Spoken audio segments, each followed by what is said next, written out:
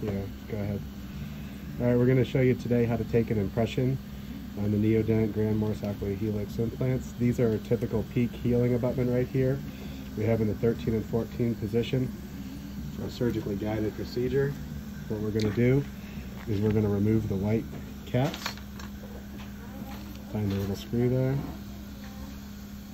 Okay, good. 2 hands on your wrench at all times. Probably better if you tie a little floss tether on there. Alright, take the back cap off, put that aside. You're going to take the front cap off, 2 hands on your wrench at all times. Alright, pull that off, good.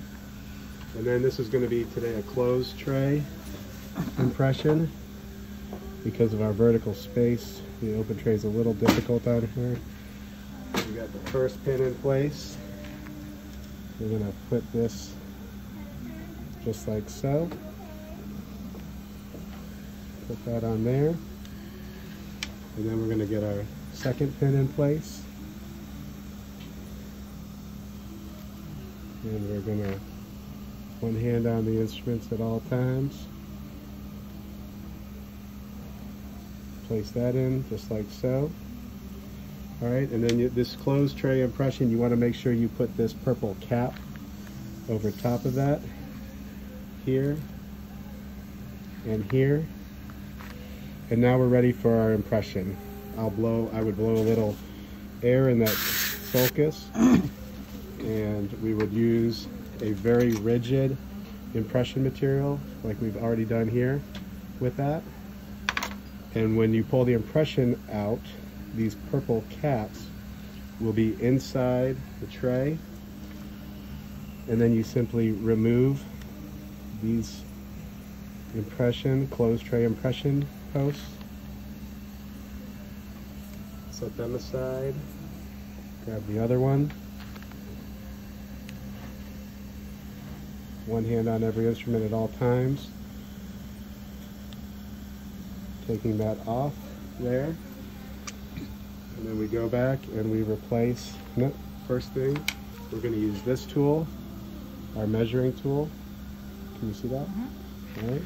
I want to be able to take a measurement. This will greatly help the laboratory.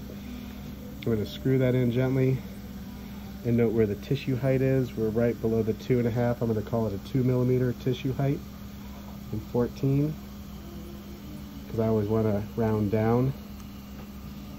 And then we're going to put it on 13, and we're going to take a look. It looks like we're at 3.5 there. So 2 and a 2. I'm going to check that back one more time. And 8, 1. It's up at 2.5. So 2.5 and 3.5 tissue heights.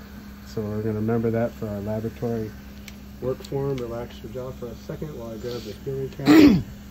We're going to take our healing caps and put them right back into place. One hand on the instrument at all times.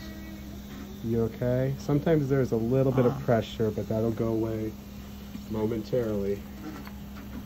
Just a little bit of pressure because as you took off the larger healing cap and you had a minute or two for the tissue to relax with those smaller pins on there, the tissue sort of swelled back up.